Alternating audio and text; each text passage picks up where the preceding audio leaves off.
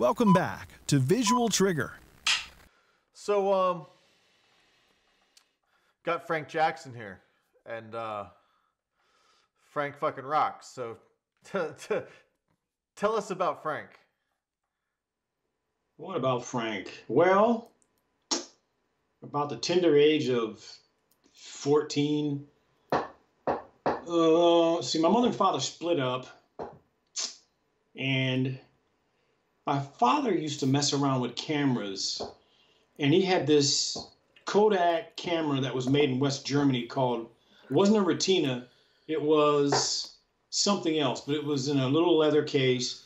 And I remember he used to sometimes, he played around. He would set up lights, little, blue daylight bulbs. Oh, wow. And he would, he'd mess around. But, I think my father, he wasn't happy. So he was dabbling around and stuff.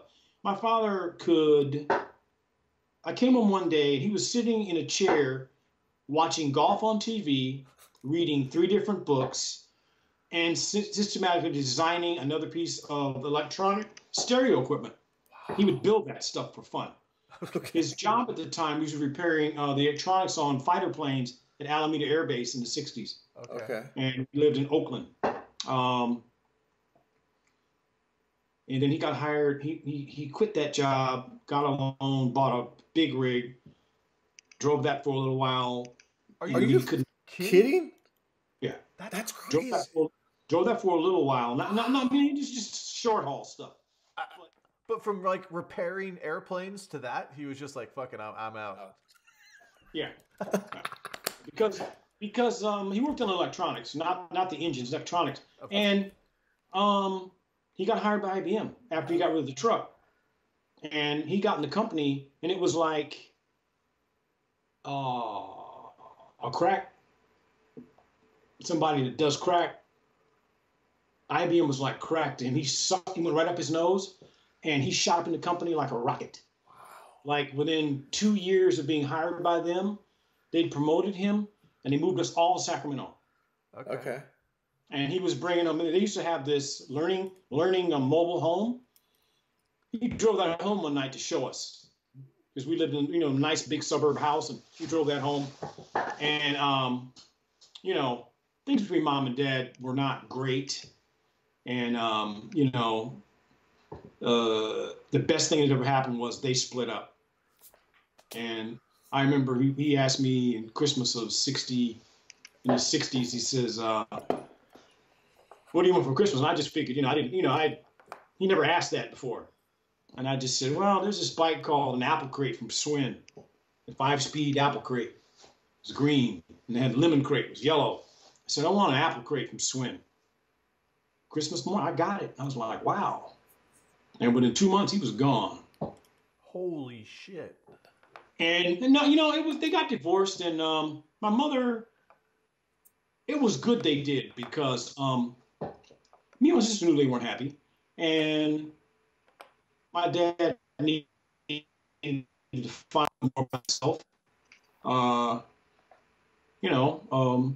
And he did. He stayed single, got his act together, met a wonderful woman that was widowed, and they start dating. And they say in the black community, you got to step correct with women. And you know what that means, because you know that if you don't step correct, Jamie, you'd come home, Jamie would be gone. She wouldn't say a word. Probably so. Well, you'd be lucky if she didn't say a word, but she'd be gone, and you'd know better to leave her alone. Pretty much. I mean, yeah, for sure. And I mean, and just as like, you guys are good for each other. I mean, I can always tell people they're in good relationships. I may not have ever been in one myself, but all my friends that are in them, they all have something in common. It's called bottom, feet on the ground respect. There's things you just won't do.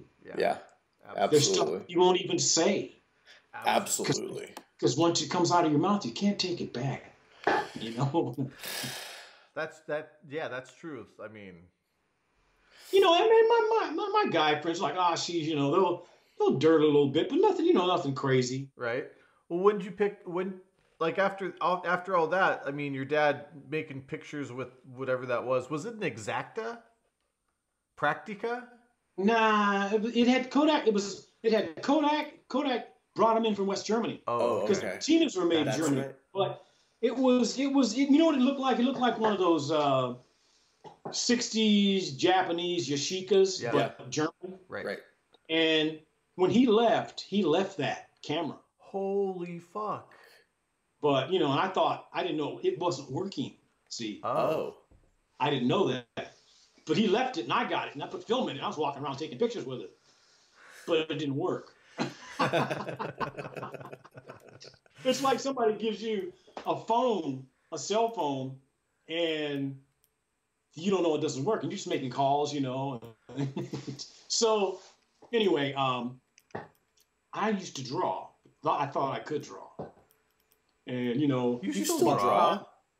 Well, not like, let me tell you something. The way I take pictures, if I could draw like that, I never would pick up a camera. Come on. I mean, you remember like Cartier-Bresson, he drew. But dude, I'm sorry. He sucked. Like his drawing sucked. And like you just said, if you could draw like that, yeah, motherfucker would be drawing all the time. Yeah. If I could draw photorealistic like some what I realized about that kind of thing is people are born with that skill and then they perfect it. Absolutely. And I tell people all the time, it's like, look, singers don't discover they can sing. They just start singing, and everybody around them goes, "Oh, wow." Yeah. And then you get someone that shows them how to control that and get better at it. 2 years later, I realized the camera didn't work. How many rolls did you put through it? A couple of rolls. Okay. Because see, the thing was, my mother never took me any place to get anything processed. So I soon realized the camera didn't work because I hit the button and there was never any click. Oh. And I was like, there's something wrong with this, that was part of my good mechanical aptitude. But anyway, about 73, some people that moved in 2 years before that, and he was a retired sergeant in the Air Force, and he did his tour in the Vietnam War. He was stationed in Japan. Okay. And of course, he realized I like photography, and he came out the house one day and shoved an Asahi Pentax with a 50 millimeter 1.4 and a telephoto. He says, I bought these at the PX in Japan and ain't looked at them since I've been back in stateside. I'm not giving them to you, but you can do whatever you want with them. And so, man, I put film. So this is right before the Hunt brothers. The Hunt brothers ruined the silver market. Yeah, I remember that. 1978? Those assholes. A roll of Tri-X before they went in there. Oh my God, that's right. Was $1. Right. Was $1 for 36 exposures. Overnight, it went to $2 a roll. They went to jail too. Those assholes. Yeah. They were doing some kind of insider trading on the silver. Anyway, I would get a roll of Tri-X. Well, let me backtrack. So before I got that camera, you sometimes your friends have a camera, but one of the guys had access to darkroom. And I was a reader. None of my friends would read, but I was a reader. So when it came to instructions, I read the instructions on how to process film and about temperature control and that kind of shit. And so my film always came out. Of all my little core group of people, my pictures always came out. And I kind of didn't know what I was doing, but they always came out. And anytime I got even I'd take one of their cameras and I'd get pictures out of it that they couldn't get. And it dawned on me that I had a gift. And it started to scare me. And I said, I'm winging this. I'm tired of winging this. So I started to teach myself to be consistent. With that same Japanese camera in the 51.4? Yeah. Okay. No, I don't have it anymore. I've I had to give it back to him. Of course, but I mean, that was nice of him to let you use it. Oh yeah, he was collecting dust in a drawer, but it was great to get it. But let me tell you, So that was in 73.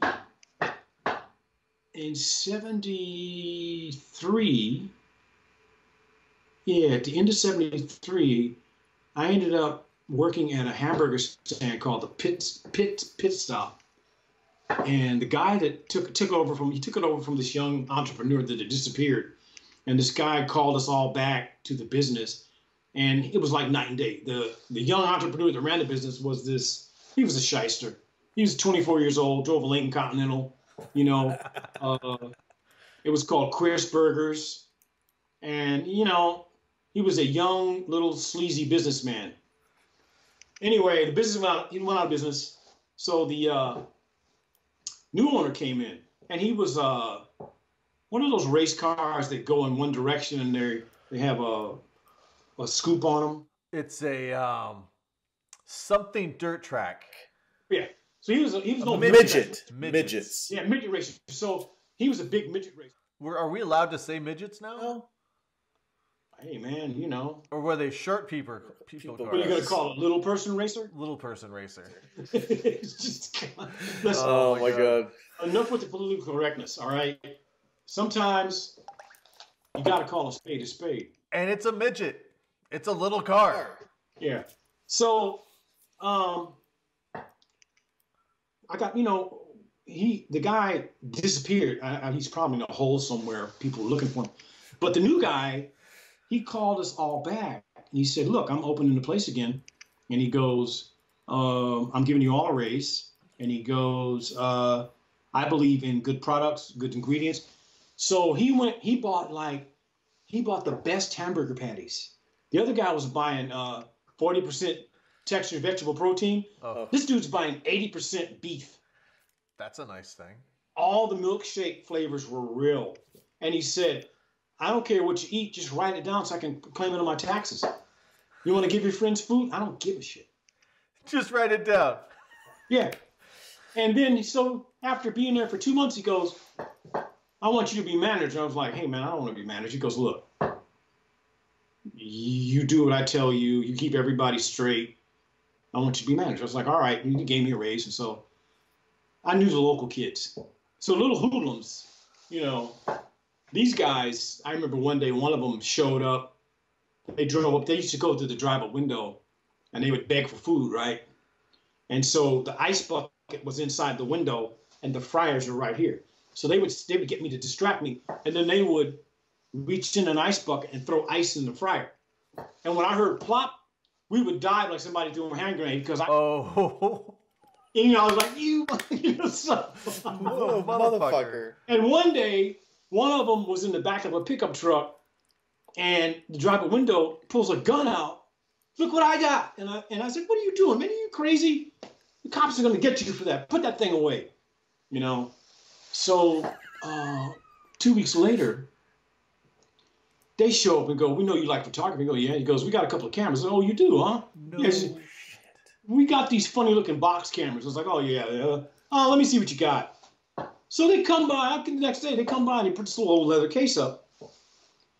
One was an old Pentacon. The other was a Hasselblad 500C with a metered wine knob. Wow. And I'm like, how much for this camera here? Oh, it's $75. I'm like, okay. My boss's partner was chief of detectives in Sacramento, and he ran the number. I got to keep it. Because it came back, nobody reported it. Wow. I got to keep it. And so I went from dreaming of owning a Hasselblad to owning, and it was a 500C. I know, but you know what the thing is? The whatever the you call it, God, the universe, it knew that you needed that. Let me explain. We'll talk about that. That's going to come up again because, you know, as you know, I'm not supposed to be alive, and somehow something's keeping my ass alive for something, and maybe it'll be revealed. I hope whenever it's revealed and why I'm being kept alive, that when I'm called upon to repay it, that I do the right thing and act accordingly. But so it had the meter wine knob, it had waist level prism, had an old 80 millimeter chrome lens, and one magazine. And I was putting slide film in it, you know, I was putting black and white film in it. And how I learned to taught myself photography is I would take an egg, and I'd put an egg in a window, and I would let the light play it, and I'd shoot pictures till I got that thing to come out right. Wow. That egg to come out right, I knew I was on to something. And I would shoot anything the light made look good. Anything. You know, trash, anything. And usually, even to this day, if someone says to me, I want to learn from you, I'm like, all right, well, I'm going to bore you, but like Brett, when Brett asked me to start teaching him, I said, because, you know, he says, I want to learn lighting. I said, all right, because I was living at Bruce's, I had all that space and all those lights.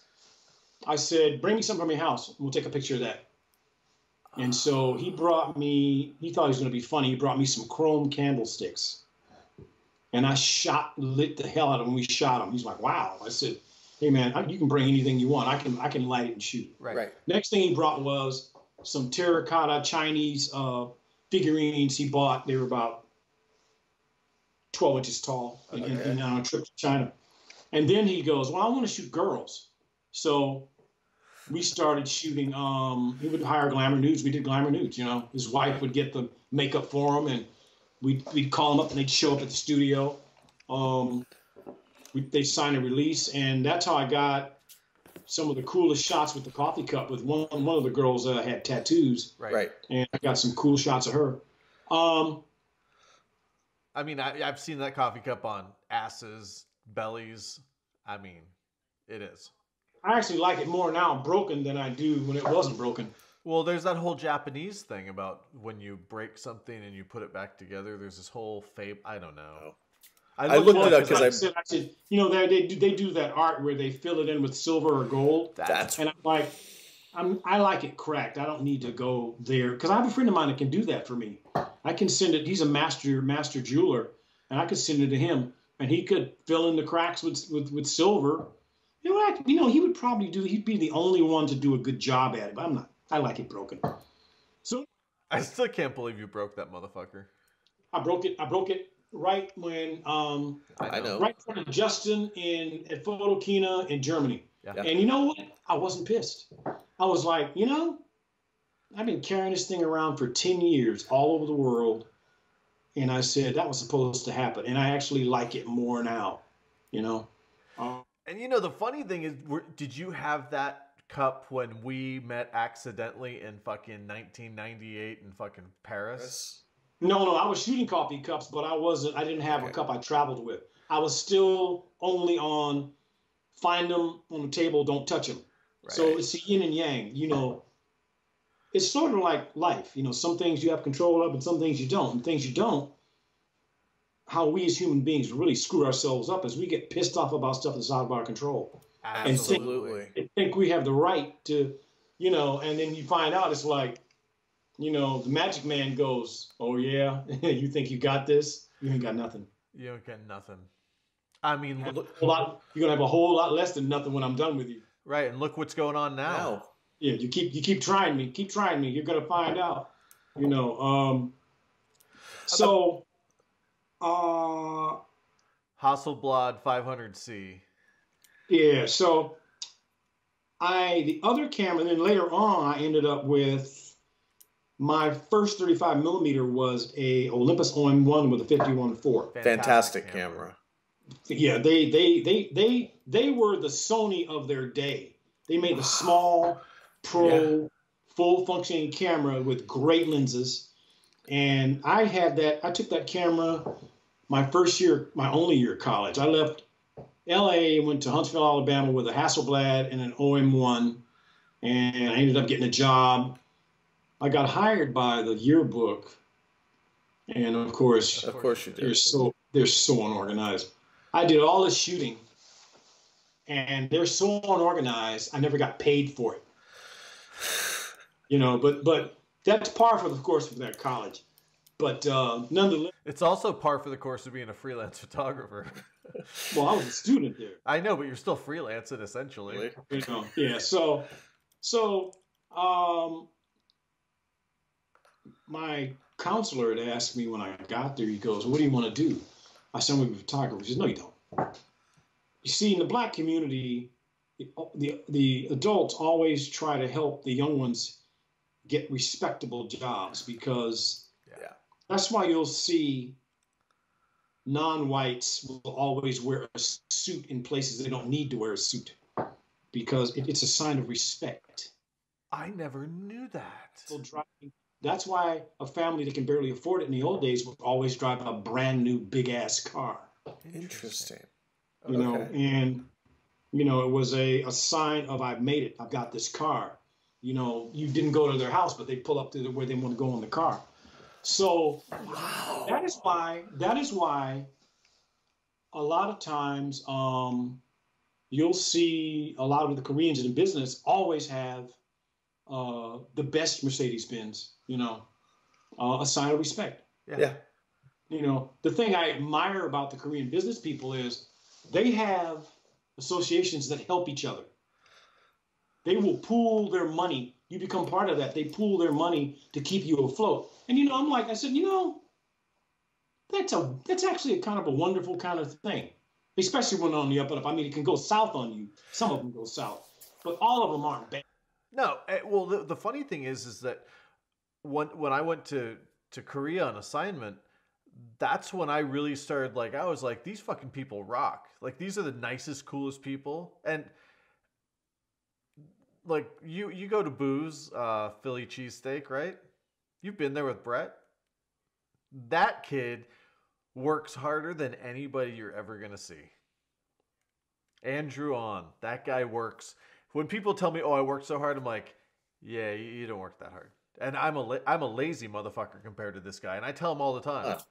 Yeah, they bust their ass. I remember George Foon, George had his business was, I think he was doing T-shirts. This was back in the 90s, early 90s. He was doing T-shirts, and he was hooked up with the hip hop guys. But his background was, he's a Korean dude, but he was hip like the brothers, and his family had a store in the hood, and everybody loved him. You know, they loved him, they respected him. He grew up around us. So George had a store. You know, Max Yavnov was a photographer. You know the name? Yes. Max Yavnov's studio was on Melrose near La Brea. Really? That was George's. George's rented that as, it was called George's Department Store. Oh. It was on the corner of Detroit and Melrose. Okay, I know exactly where that is. That building, you know, I'm telling you, if I could ever afford to get a building in LA for studio space to live in, that place is hip. Because I was going in and I was going, this would be a great studio. And he goes, some guy named Max Yavnov used to have this place. I go, oh, okay. Wow. And I was like, wow. So that was his kind of fun business. He brought in French paraboot, the expensive French paraboot shoes, one-off clothing items, surplus stuff. And he did parties and things like that. So, you know, I met George, met a couple of people, got some jobs, but that's segueing forward. So anyway, back to my counselor. So the counselor's like, you want to be a doctor, lawyer, preacher? I said, no, I don't. I said, I don't want to lie to people and lay hands on them and pray for them. I said, I want to be a photographer. He goes, you'll never amount to anything. I said, well, that'll be up to me. I said, so I'm out of here after a year. It was a college in Huntsville, Alabama called Oakwood. Wonderful, beautiful campus, you know, northern Alabama. 2 hours from Nashville. Okay. So I shot pictures there and left, got in the car with my cousin who was from New York. My uncle and aunt were in New York, in Queens. Uncle worked as a medical chemist in New York City. And so I was, summertime I went there. And he goes, hey, they're looking for a photographer. I said, really? So I had a little portfolio of my work, some slides I shot. As a matter of fact, I went to my cousin's house. She's married now with kids, and she had a box of slides I shot in the car. No shit. April 1975. Wow, dude. These are I think these are Kodachrome. These aren't E6. These are Kodachrome. Yeah, April '75. That was right before I left. So I used to shoot color slides. It's funny. I never shot color neg film, and I always shot slides. Huh. You know, and I like color neg film. I prefer color neg film, but you know, back then. So anyway, got the job. I was working for the city of New York summer work program on their newspaper. I was in freaking heaven, man. It was like it was like I got dropped into one of those 70 New York television shows. Hold up. It was like we had the brainiac, crazy, liberal Jewish guy who was one of the writers. You know, we had the older Nuyorican from Spanish Harlem, you know, an activist writer. We had the crazy, smoking hot New York mixed black chick that looked like Chaka Khan. Cute little Jewish girls, Asian girls, black girls, you know, African kids, New York Hodge, all of us working together. And so I would go out with the writer to do the story, and I would do the shooting. And they told me, you got to process and print your own stuff. So I went to Camera Barn and bought a Durst F16 larger and trays. And I was processing in the basement in my uncle's house. So I did all the processing. And so one day I noticed that my Hasselblad, the focusing was off. So I went to the camera store and I said, I got to get this fixed. So the guy picks it up, looks at it, he goes, it's going to be about $100. And I was like, all right. I looked up and there was this flat black thing with Leica on it.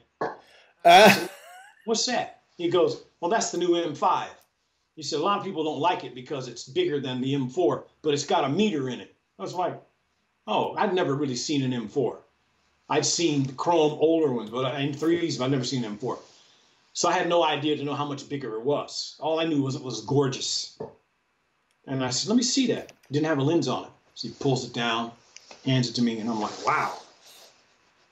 So I said to him, I said, how much is this? He goes, back then they were $500, 1975. That was a lot of money. That was $2,000, $3,000 right now. And he goes, 500. And I said, and he said, yeah, you know, if you buy it and give me an address for New Jersey, you want to pay the tax. You know, it's like, yeah, okay. So anyway, I looked at it and I said, how much for if I trade my blad in? He goes, your blad and $100. And I was like, okay. So I walked out of there. I saw my OM1, right? I didn't have a lens for the Leica. I walked out of there that day with an M5 Leica. And I went home and I would just fire it. It just felt, it was like, it's so well made. It's just like that clack. Yeah. Thump. The rubber top thump, you know. And then 2 weeks later, when I got my next check, I went back to the store and I traded my OM1 and the 50-1.4 and some cash for a lens. Guess what? Well, I think you told me. Yeah. It didn't occur to me that I should have got a 50. Yeah, I know. Right. Well, that's still pretty. But think about it. I'd never used a rangefinder before, but I'll tell you what, I'm a rangefinder focusing fool now. I can outfocus anybody in a rangefinder because, you know, the window, you know, you get that 90 millimeter window. Oh, no, I had that goddamn lens. Dude, I was doing groove shots with that camera. Way the fuck back. I was doing little jobs with it, you know, and the pictures came out. So it took me 2 years before I bought another lens, and I've been back. I was in LA. I ended up. I was born in Florida, raised everywhere else, lived in Northern California, and then the job was going to run out. And my father was on a business trip to New York City. You know, he still worked for IBM as a big executive, flying him around. And he goes, look, if you don't know what you want to do, I give you an option of living with me and your stepmom in LA. You have your own place. There's a servant's quarters in the back. And, you can be there till you get on your feet. And he goes, just let me know. I said, I'll be out here for 2 weeks. And he said, if you fly back with me, I'll pay for the ticket. And I was like, all right. So I thought about it. And I realized I should leave. Because if I'd stayed, I would have, because I had to leave my uncle's house eventually anyway. I mean, they had to be getting sick of me by now, So he was blown away that I owned a Leica, Thing about my dad, he never bought me a camera. Yeah, he just left you a broken ass one. Well, yeah, he kind of dropped the ball on it. I mean, and not that it should be anything about that, but my stepmom actually was pretty pissed at him about that too, because he once again came to me one Christmas after he'd been married for a while, and he said, "What do you want?" I said, "Like a camera," and he goes, "Yeah." And it wasn't about money. It was just he didn't do it. And when she found out he didn't do it, she was like, "You should have bought him that camera." And I think before he died, he said, "I should have bought you that camera." And I said, I didn't hate you that you didn't. I was sad about it, but I didn't hate you about it. It would have been nice. I said, I think I didn't get to tell him this, but I think what I would say to him now is I'd say, if I had a son and he had an interest in something and it seemed like he was genuinely interested in it, I'd kind of do what I could to help him out. As long as he showed me he's working for it. So I would have bought him a camera. Possibly maybe not the one he wanted, but I would have got him a camera. But I mean, you had a Leica M5. I wouldn't even have said, I'll give you half the money. No, I would have been like, I'll get you the camera. Right. And then you step back and see what they do. And then, but so anyway, came to LA, got a part-time job at Sears and Roebuck in Compton. Compton was still 10% white. The white folks were escaping. We lived in Linwood. That's where the white folks had gone. Yeah. And my father owned the old mayor's house, this beautiful modern extravaganza house that, I mean, it was pretty damn nice. And the mayor loved fine steam locomotives. And there had been this big gauge. The rails were still in the yard. And my dad told him I didn't want that. So I told him to take it. I was like, damn, I wish you'd have kept that thing. But it was the one you could. Oh, my. Oh, it was pretty cool. I mean, it's pretty cool, but I always wonder about those dudes. It's just like a guy that flies planes, The difference is the train will never crash. So. Yeah, except I know pilots. They're a little different than the guys who have the fucking trains in the front yard. Hey, man, maybe the guy's drinking what he's putting in the boiler instead of putting it in the train. Who knows? Or maybe he's got little kids sitting on his fucking lap. Well, that's another story for another time. So, anyway, so I could walk to work. It wasn't that far. I could walk to work. And I worked in sporting goods, housewares, and tools. And, Sears still sold guns back then. You could buy, it was like a Turner. They had, the sporting goods they sold was like a Turner's. They sold guns, fishing rods, licenses. They sold the Ruger M10 with that rotary. Yeah. We sold a lot of those. A lot of wild stuff went on in that store, man. It was pretty funny. I remember one day, drunk guy comes in with a World War I English infantry bolt-action rifle, and he's got a bullet jammed in it. He walks in the store. Can you help me get this fixed? And I'm like, let me see that.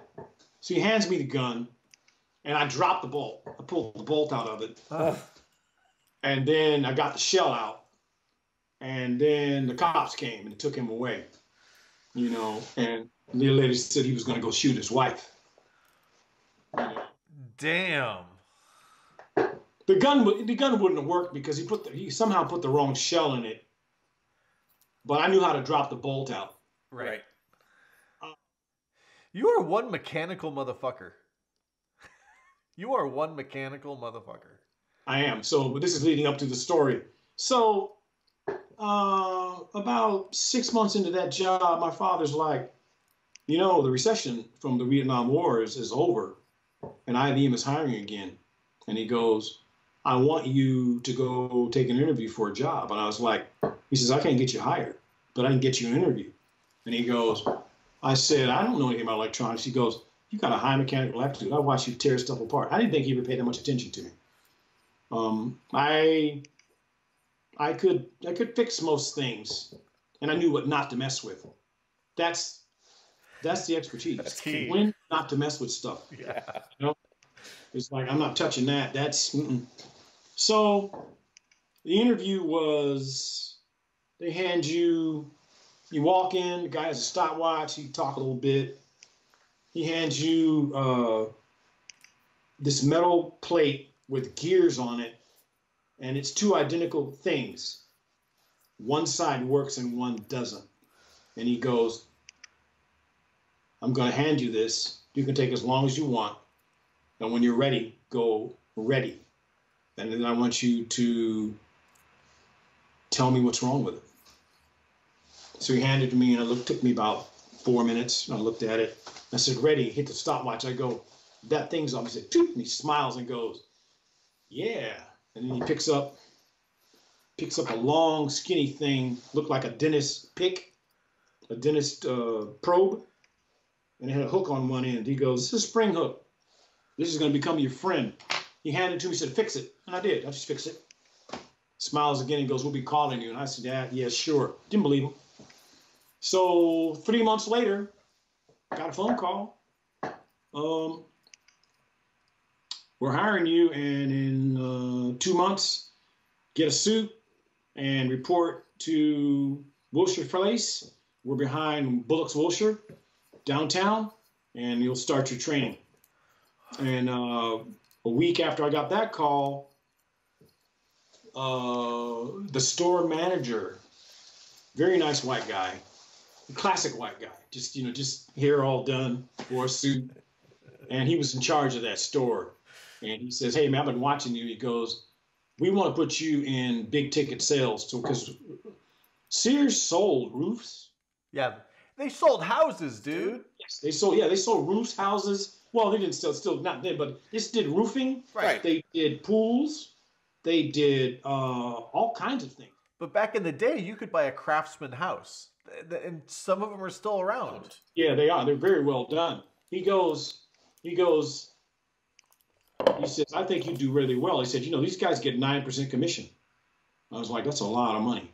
And I said, man, I can't take the job because I've been hired by IBM. He goes, I'm not surprised. He goes, well, if you ever want to come back, let me know. And I'm like, yeah, okay. That's nice. See, in the back of my mind, I never forgot I wanted to be a photographer. Of course you did. So when IBM hired me, I actually put the camera down and didn't touch it for 6 months. I went through training. So I went through training, did final testing, went to Lexington, Kentucky for final testing. Ended up, my territory was, my office was in the City of Commerce in Santa Fe Springs office. And my territory was El Monte, Montebello, yeah, that area out there, out the 60 freeway. So I was always out there. And then later on, my territory was South Central. I ended up repairing machines at a place called WLCAC, which I ended up being their photographer in the 90s later on. Wow. Yeah, it was a trip, man.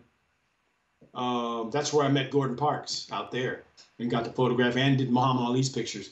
So, yeah, I was at IBM for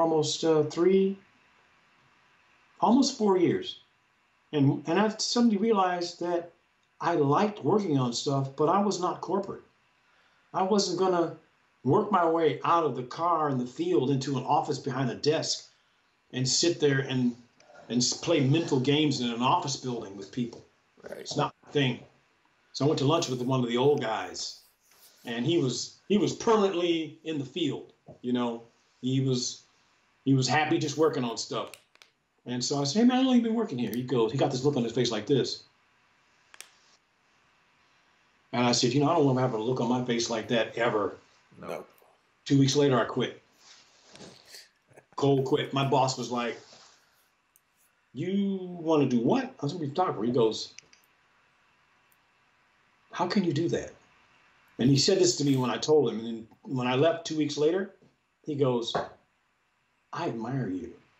And I said, "Hey, man, I got no kids, no wife, and I got to do it with my heart. I got to go with my heart."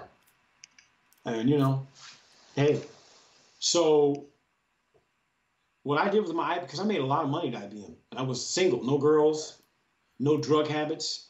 I was buying, I bought a 35 millimeter lens for my Leica from Frank. Right. Yeah, Highland Park. Highland Park Franks. And What, Summicron or Summilux? it was the one before that. Right. Before the 2.0. Sumarit? It was a what? It was a weird Leica one. It was a 2.8 Sumaran. They made a Sumaran. It was before the Summicron. And then after the Cron, they made the Lux. And the Luxes were all Coke bottles at 1.4. They're hilarious. You know, I mean, they have a look. Dude, they're fucking beautiful. They're beautiful, but, you know, look, if I want dreams, I want to make the dream. I don't want to have to be stuck with it. You know, the sphericals are sharp. They're tack sharp, but the Luxes were, I mean, at 1.4, oh God, but the Japanese love them. I love it. I know you love it, Chris, and I don't hate you for it. I have the Asphere. The one that Justin cleaned up for me and sold paid for my MacBook Pro.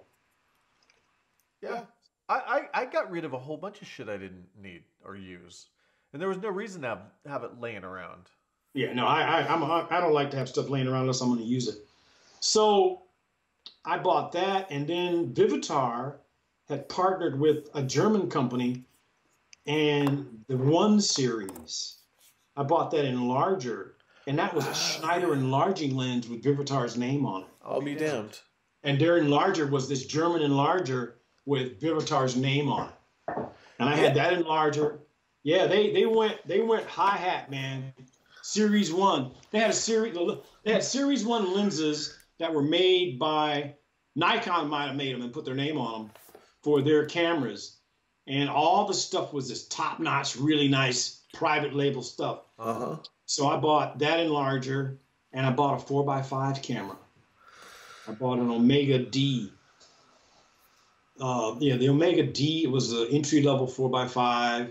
And then I bought a 210 convertible 210 lens that would convert to 300 when you took off the front element. Right. And here's the problem with those lenses. Those synchro compure shutters, man, when they work, they're wonderful. But when they don't work, oh God. How much were those things new, those shutters? Because I've never bought a new view camera shutter. It's always, you know, because now you can find them for $100 or less. No, back in the day. Oh, back then?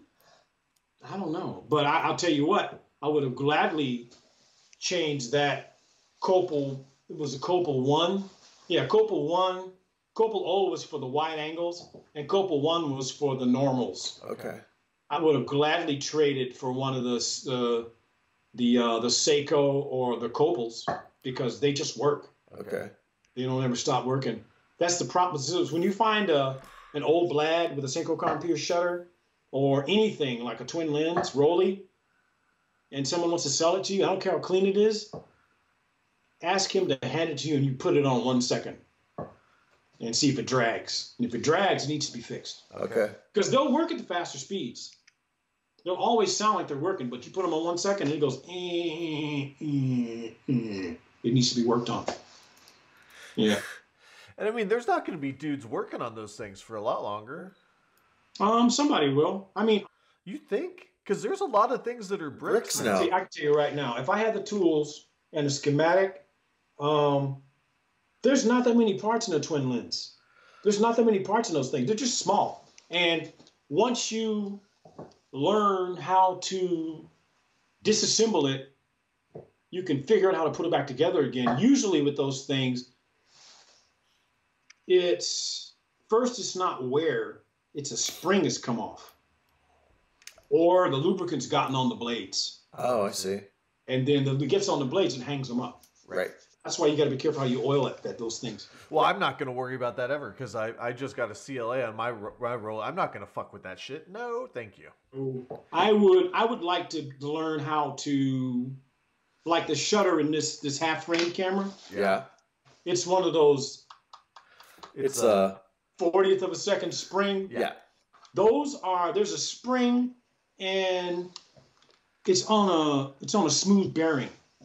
And, they just work. They just keep working. This is an old design. That's like a Brownie, It's a modern version of a Brownie, basically. And, you've got 50th of a second, B, and then it's got a sync speed. It'll sync. It has a hot shoe? Yeah, it's got a live hot shoe on it, but I wouldn't put a flash on this thing. This thing takes cool pictures. It's half frame.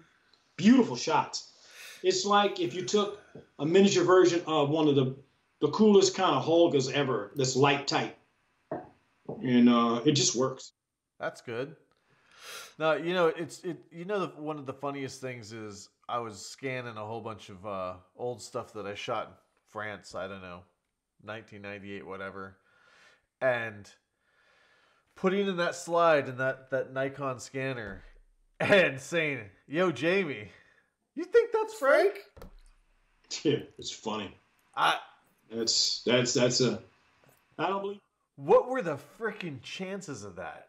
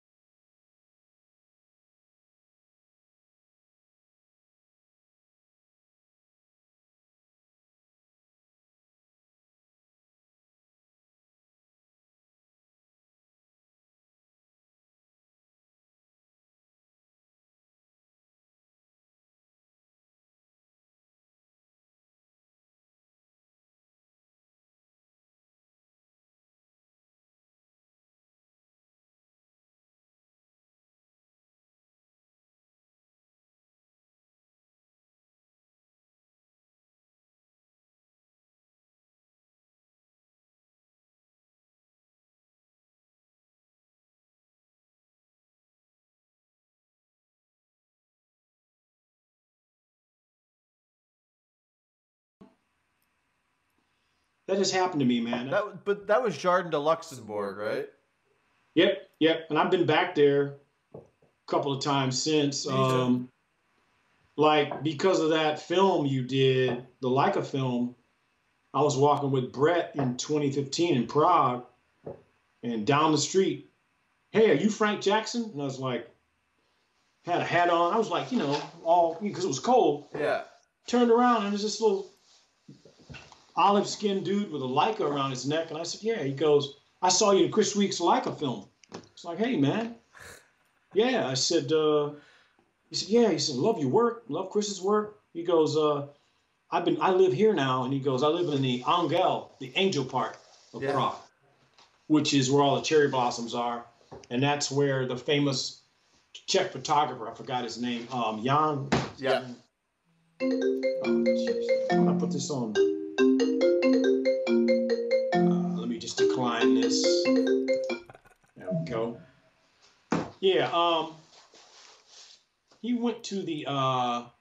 We talked for a little while, and he had a Chrome M6.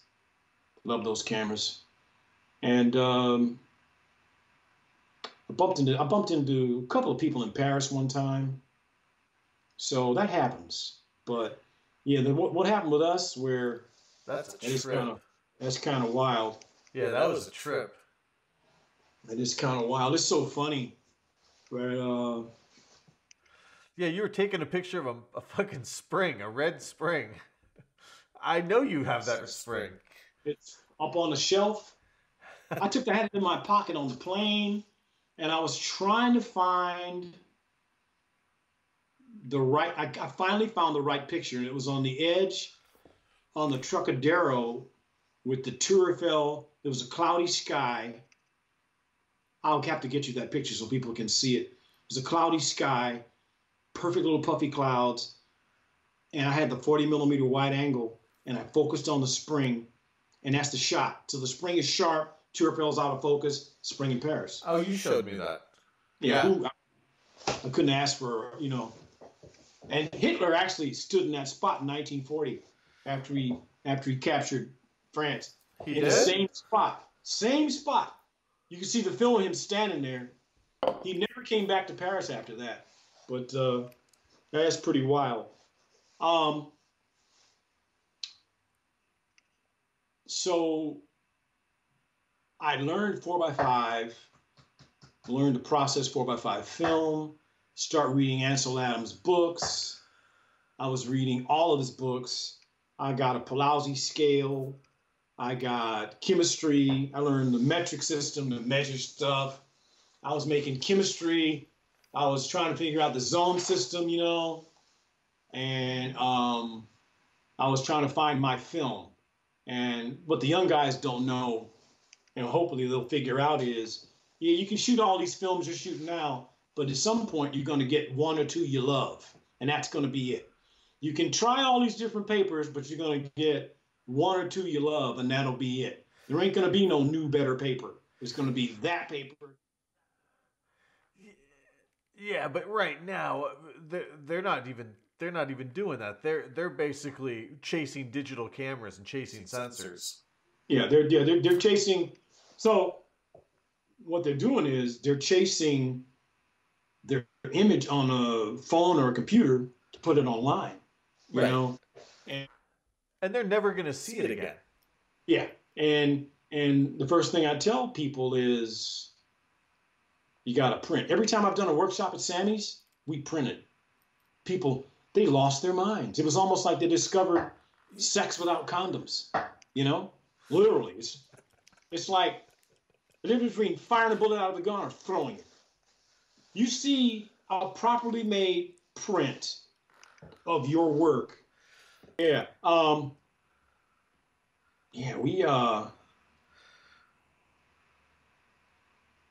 Printing.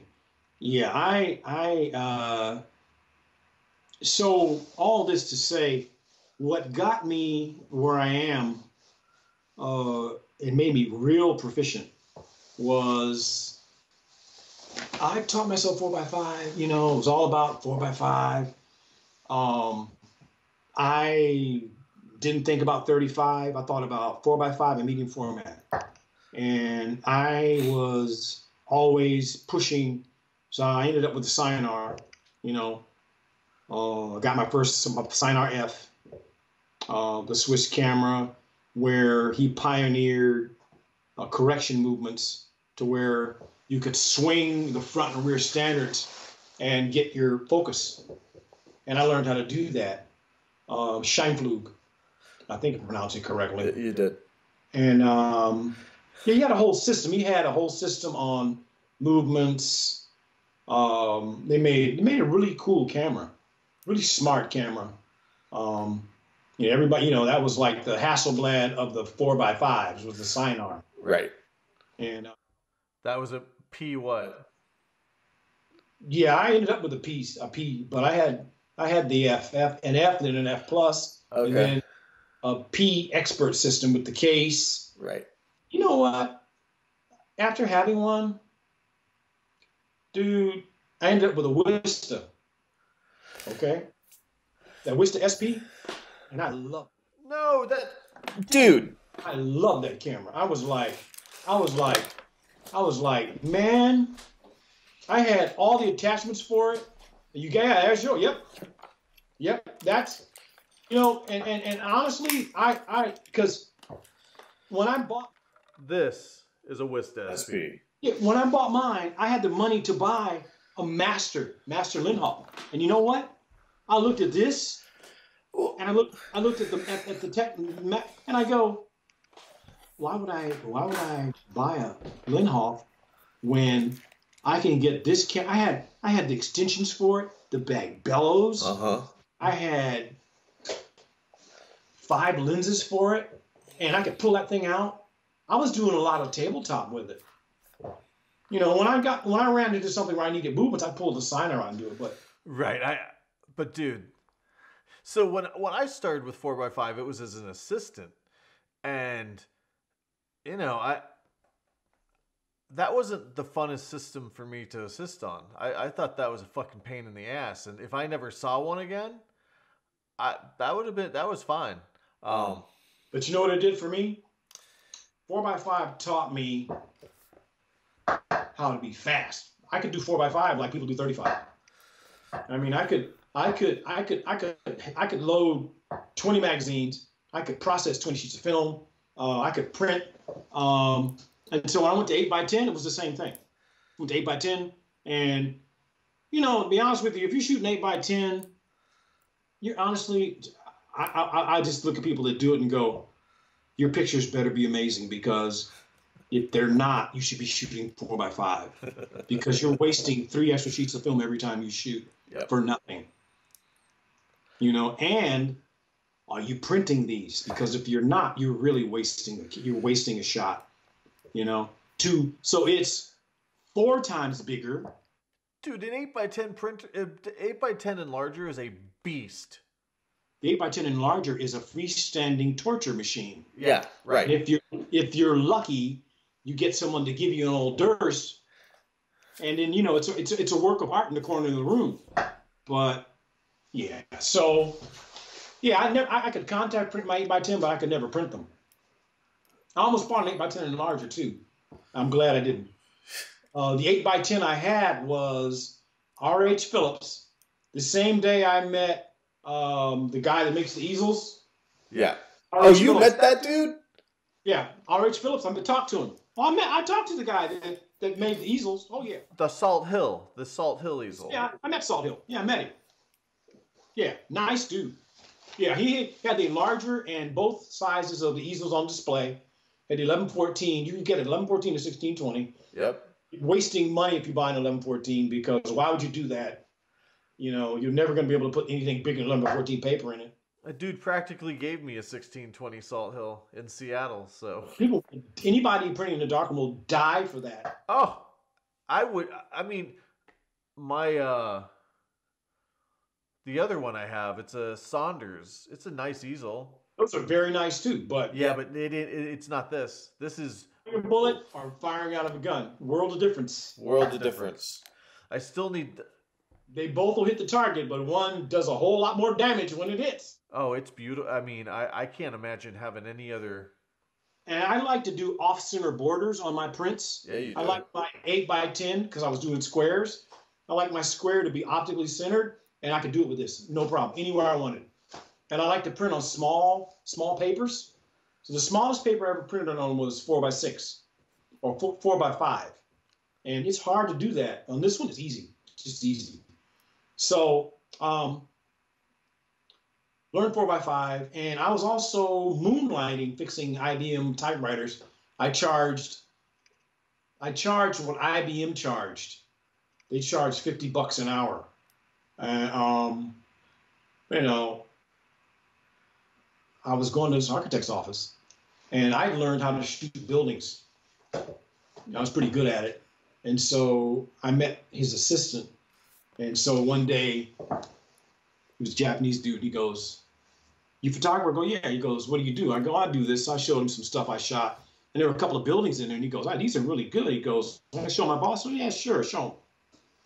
Boss calls me in the office and goes, "Hey, I want to hire you to shoot my buildings."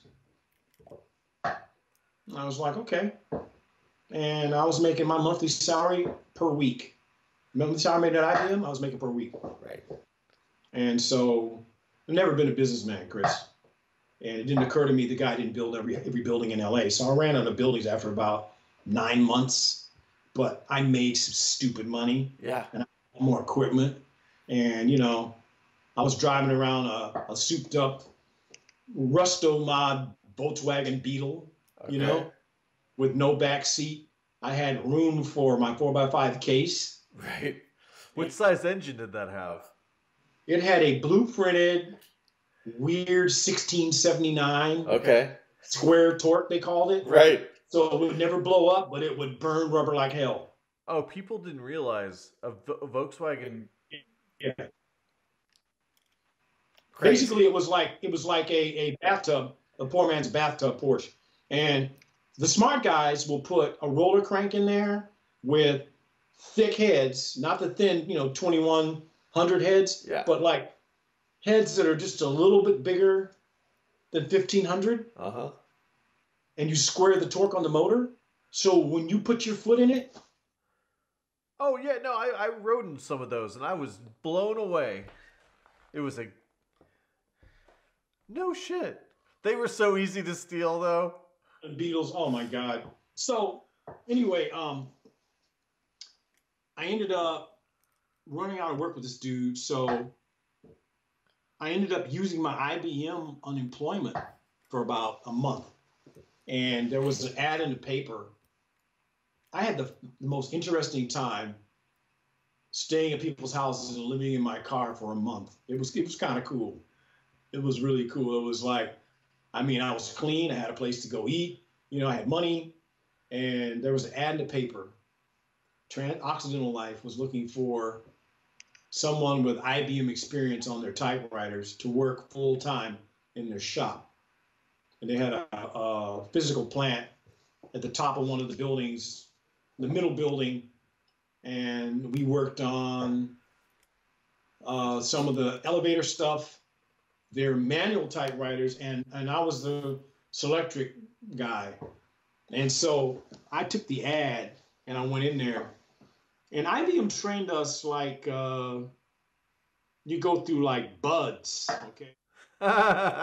Dude, you're dressed up in a suit and he's in your ear trying to rattle you while you're fixing the machine. Because he goes, you're going to be dealing with some pissed off women that the machine's not working. You're going to be in a room full of them. There'll be 100 women in a room that can all see you. Some of them are going to be hitting on you. Others are going to be mad at you. And they're going to find something wrong with the machine. And you need to get there and make them all happy. They told us that, It's kind of tough. And so, where was I going? I lost my train of thought. Damn. Occidental. Oh, yeah. So I went for the interview. And so the guy that had been there 35 years. I didn't know he was about to retire. Clem was really cool. He was old country boy. And so he sat down. He's talking to me. And so there was a young Hispanic guy about John had to be mid to late 30s, married, 2 kids. And I was where I had jeans on and a nice shirt. And so Clem brought John over to see if I knew what I was talking about. And I later found out that IBM used to offer a 2-week training class for companies that wanted to train their own people on the Selectric. I'm shocked they would do that. You're not going to learn. The joke was on, look, you're not going to learn anything about that machine in 2 weeks. You need 6 months. You need 6 months of getting your butt kicked by the instructor, and then you learn in the field. So I had 6 months of getting my ass kicked, and then I had almost 4 years in the field. So they brought a machine over, and they were asking me stuff, and I said, "Oh, you do that, you do that, you do that." And Clem was like happy, and John was getting pissed. And later on, I found out that John thought that I was going to come and usurp him. That wasn't my thing. I'd already decided I was going to be a photographer, and I was making money to get a lease on a loft spot, and I was going to leave there. So anyway, how it worked was we had runners to go get. The girls would say something wrong with the machine. They fill out an order thing, and we had runners to go get the machine. We never went and got them. And so John used to be a runner, And then when he stayed there long enough, he got to be a repairman. That's everybody in that place had been there waiting for their spot. Clem waited 20 years to become the head guy. And there was a guy under him waiting to take his spot when he left. Wow. And I'm like, that ain't going to be me. I'm not staying here for 30 years waiting on a gold watch, you know. No way. And a pat on the back. So they hired me, you know, and it was nice money, you know. It was like, and they had a really interesting system up there. So if there was nothing to do, we would put a machine on our desk, our workbench, with our tools out, and we could read. And I was like, I couldn't believe this. I was like, this is crazy. So there was me, John, and there was a guy that was nice guy, but he was kind of a disaster, kind of an alcoholic. You know, he showed up for work. And then there was a Vietnam vet, the black guy. And this dude, he knew his stuff. They worked on Okay. With tapes. you know, the adding machines, and everybody worked on the manual Olympias. They had those too. Yeah. Those are easy to fix. You know, you put oil on them, straighten up the keys. That's it. There's nothing, you know. And so the deal was, if they brought a machine and they put it in a holding room, if you walk back there and if you touch it, you had to fix it. You couldn't. So what these guys would do, they'd read what was wrong with it and they'd walk out and leave it alone. I'd look at something and I'd fix it. And I was trained to be quick. So I'd been there 6 months, and Clem retired, and the new guy took over. I didn't know this, but he didn't like me. Oh. Because John didn't like me. John thought that I was too good. I wasn't fixing the machines. It didn't occur to them that when I worked on something, it didn't come back. And I was fixing machines they couldn't fix. So the new guy, John would get a machine and he would sit on his desk for 2 days, and he would never ask me for help. And I wouldn't have never rubbed it in his face or done. I would have fixed it and kept it to him. I would have kept it between him and me. I wouldn't have said anything to anybody. And so we had our first review. So I'm sitting down thinking I'm going to get a raise. The guy looks at me and goes, "You don't want to be here, do you?" And I go, "Well, no, I'm planning on leaving one day." And he goes, "Okay, that's cool. That's cool. Because I don't think you're fixing the machines. There's no way you're working on them that fast. And I'm going to recommend that you don't get a raise." And I was like, "Are you kidding?"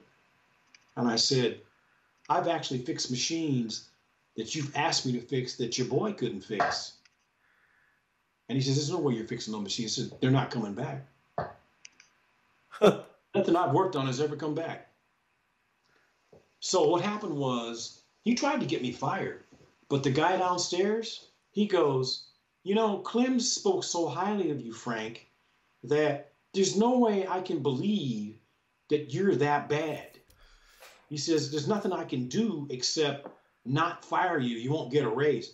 So I went to lunch with the other black dude, and this dude, he knows this. He goes, "Frank, your mistake was you're doing too much." He says, "Do less." I said, "Are you kidding?" He said, "Do less." And I did it. I got a raise next time. I love upward failure. Yes. So this is what's funny. There was an employee art contest at Transamerica, and I had gone to show the art director in their advertising department my portfolio, and he kind of poo-pooed me off, you know, saying. So later on, the employee contest came up, and the black dude in the shop with me goes, "You already know your work, Frank. You got some good stuff." And I go, "They're not ready for me, man. I wouldn't show the guy my work. Give me time of day." So I used to go out at night and shoot night stuff with color. You still do? Yeah. You need a better tone. So I was doing night photography 4x5. I bought The day I left, I didn't tell you, the day I quit working for IBM, I got severance pay. I went to Henry's and bought a 90 millimeter wide angle lens from a 4x5. So I had a 210 and a 90. So I did this cool shot of downtown LA with the 90 millimeter. And I still had the transparency somewhere. Anyway, I made a print, entered that in the employee art contest, forgot about it. Next thing you know, I won. And also the same art director's like, I got work for you. I was like, really? He's like, and you know, the boss in the shop couldn't say anything. So yeah, he's, you know, he's, because by that time I taught myself studio strobe. Right. At this dude downtown LA walking around with a light meter, Walter. Walter had loft space in the old Danceland building across from the convention center. Okay. You don't know him. Walter's job was he worked for Landmark Airport buses. Okay. Yeah, I wouldn't know. He would fly. They'd fly him. He would drive them to the airports around the country. He made $75,000 a year in 1984. Flying out, drive the buses out, new buses. Yeah.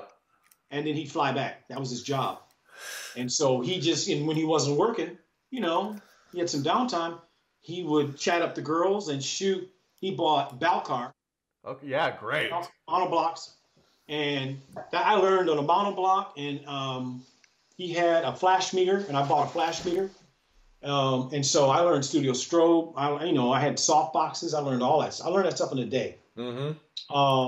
It really doesn't take. If you practice, once you get how to work it, and then you practice, you're good.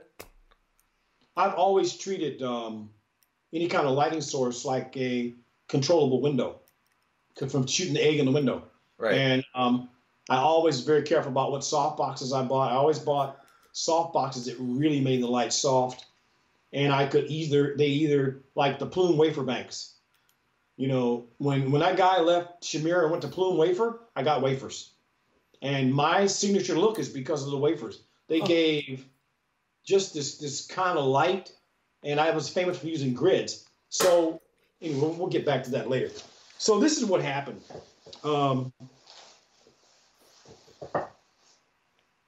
The boss in the shop, he couldn't stop me from going because Jerry, who was the art director, his direct boss was the number 2 guy in the company.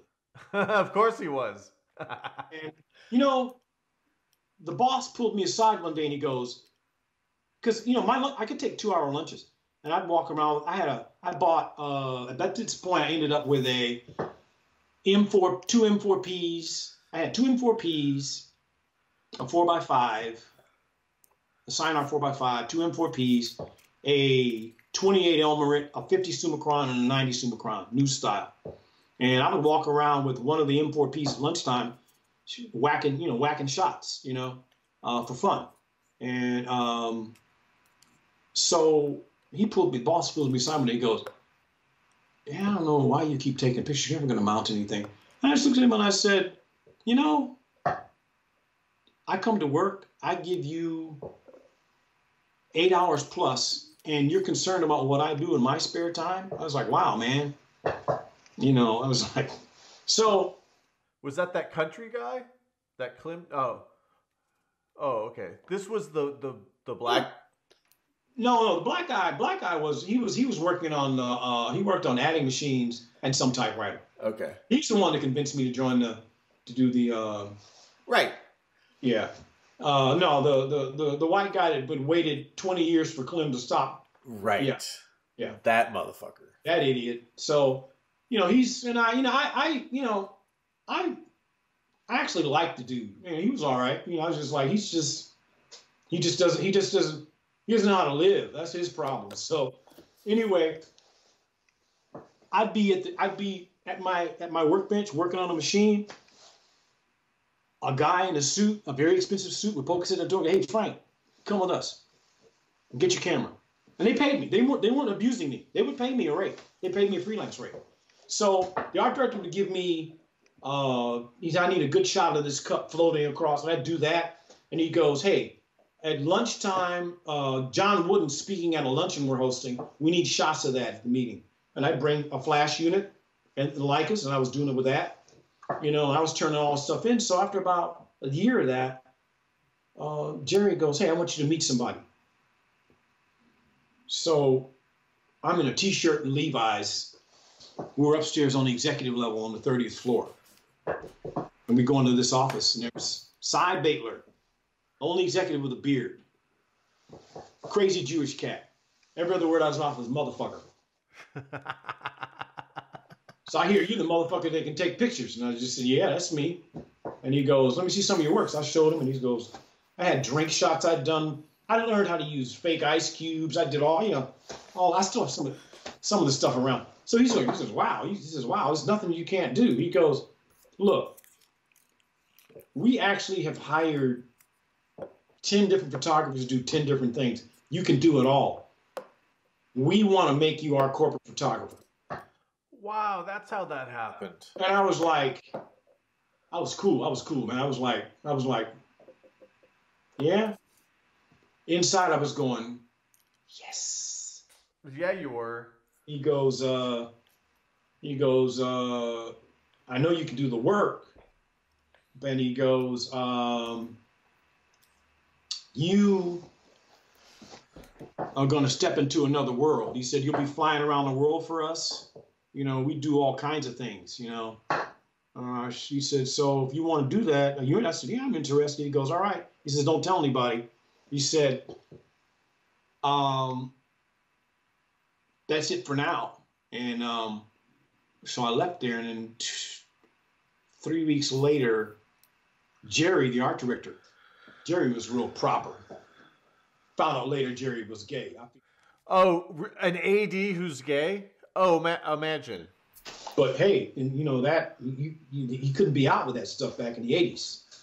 Oh no, not in the 80s. No, not then. No, he was. He was a proper gentleman. Just perfectly dressed, real straight, kept everything close. So he takes me to lunch.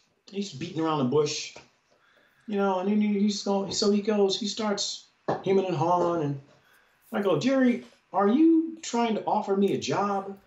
Because whether I work for you or not, I'm going to be somebody's photographer."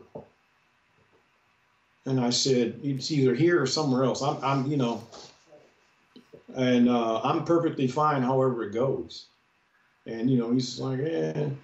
So then Cy calls me on my phone in the shop. "Can you come up here?" I go, "Yeah." I came up there. He goes, "So,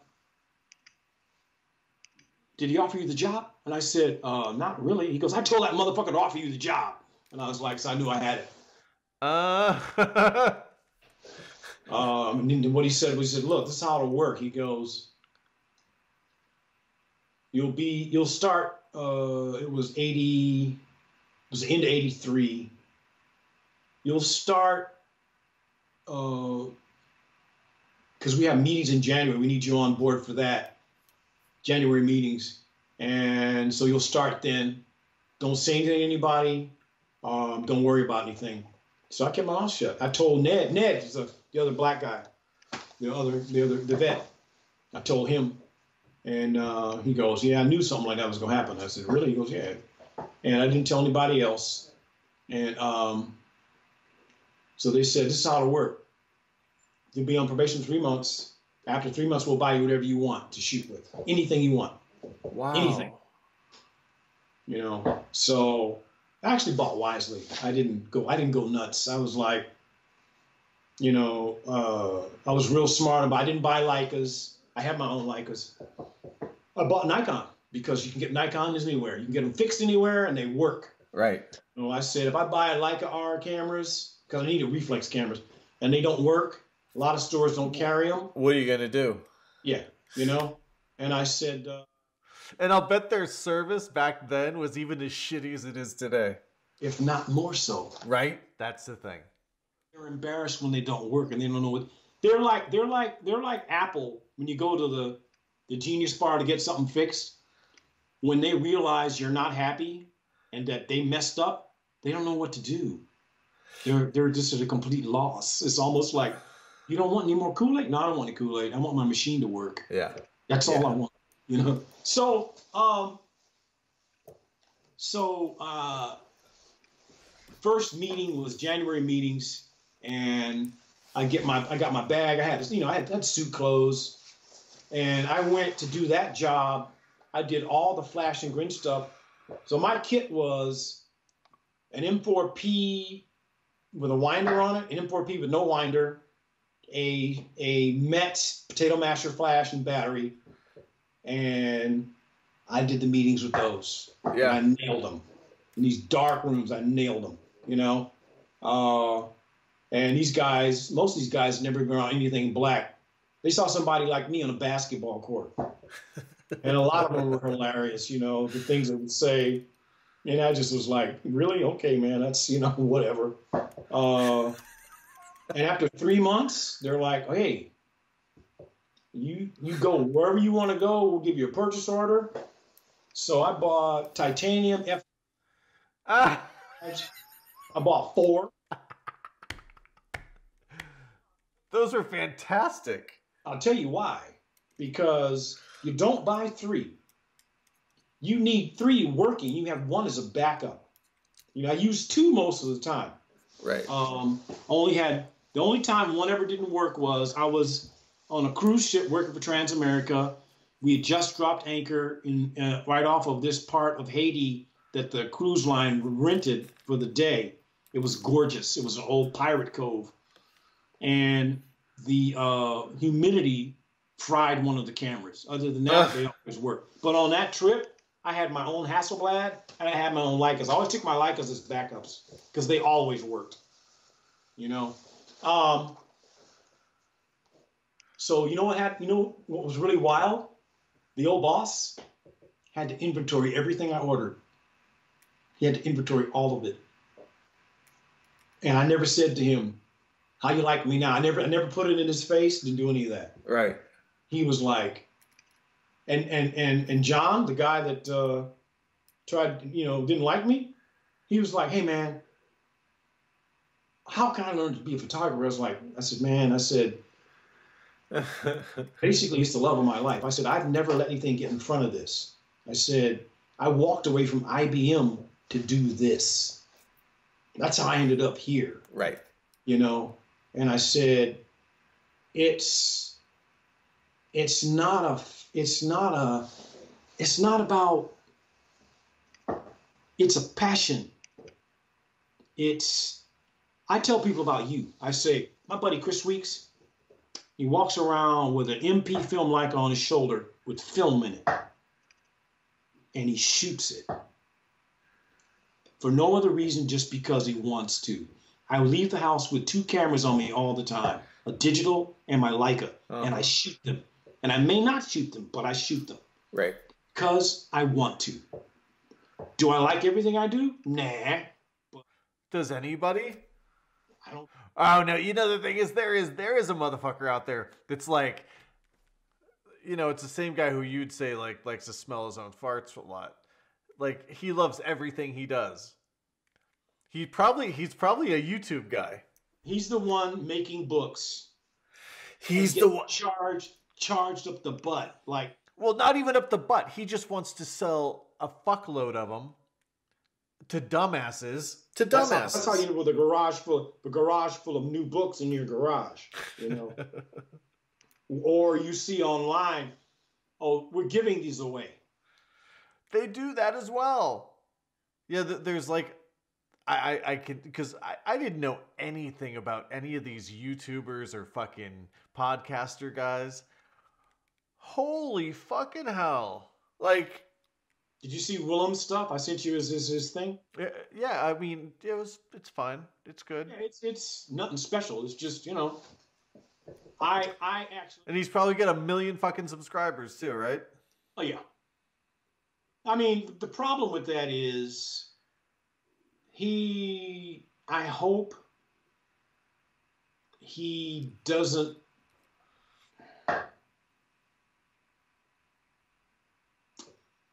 I hope that, but it's not going to work. I was going to say, I hope that he would not think he has the right to school someone.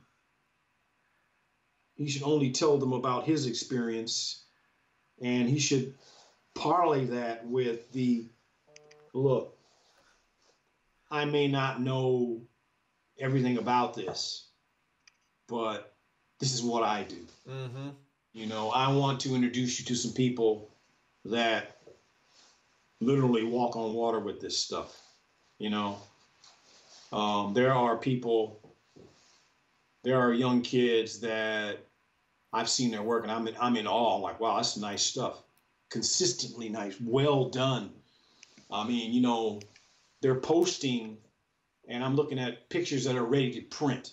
Mm-hmm. A lot of stuff we see, you know, your skies need to be, man, your skies are too light. You know, your fork, you can't do it. The sun is not a white blob in the corner of the sky. That's not a good sunset shot. If you shot this with film, the sun would be round and the right color. You can do it with a digital camera. So, you know, digital cameras aren't like phones. They don't take perfect pictures. No. You know? Anyway, so you know what? We're going to pick this up again because I've got to go take care of my goddamn birds. I'm always taking care of the fucking birds. And I can't get that fucking smell out of my nose today because I cleaned their coop. Holy fuck. It's horrible. I still can't. I got some things to read too. You know, that I think will help. Okay. But yeah, let's pick it up, and we'll pick it up right after this point, and I'll send it to you, and you can check it out, and we'll get some pictures to insert. You know, some. All right. Yeah. You got it, brother. Well, have a good night, and let's talk soon.